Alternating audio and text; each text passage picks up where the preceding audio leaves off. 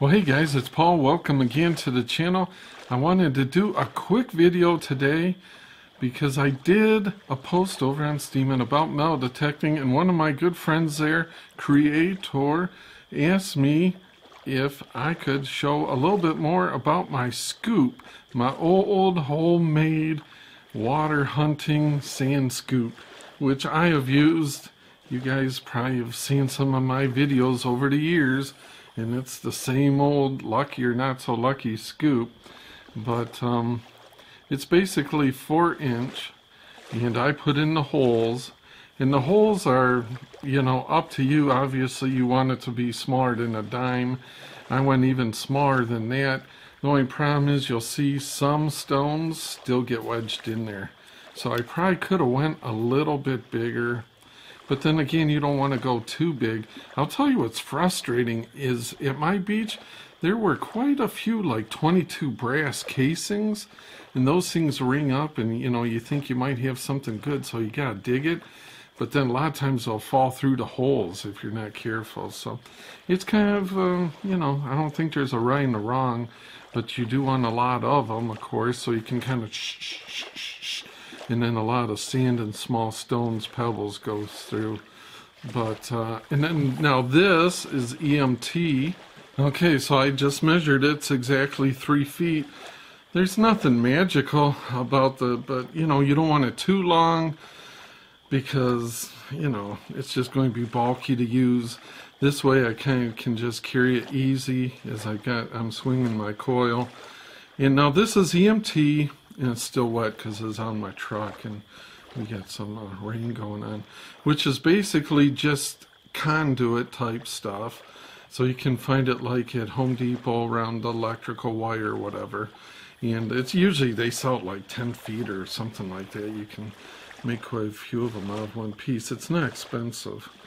And this is just a shotgun shell piece that I found. I guess that was brass, and it just so happened to fit over the 1/2-inch EMT. And this, the way it connects, oh, I should say this isn't part of this, it's separate, but they sell that. It's just a cap that they sell over at Home Depot that'll go in your 4-inch stuff, so it makes it, that's all you need. And it's strong enough. I mean, you know, I go through rocky sand, I guess is what I would call it. You see the small size rocks, there's some bigger than that, but then there's some that's nice and smooth areas. But anyway, so in here I have what I would call a concrete anchor, a concrete wedge, I think's the technical term. But it's just like a sleeve that goes in there with a bolt, and I just got a lock washer and a washer here, and then I just smashed this down onto it, and it's never gave me a problem. I smashed both sides, but it was pretty, there wasn't a lot of smashing to do, so it was pretty tight already.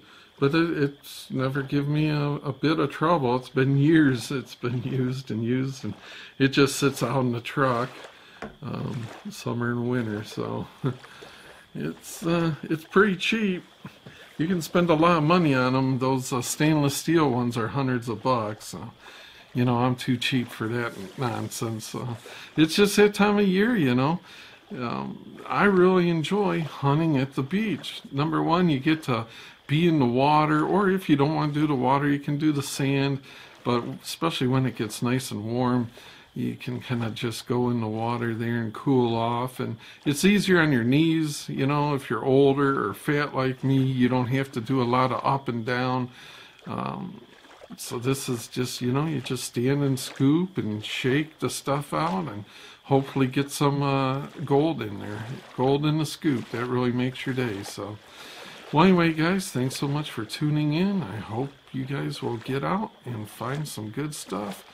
We'll see you, and hey, check me out over on Steam. It seems like there's some metal detectors over there. It's kind of a new community that we're building up, looks like. So lots of fun.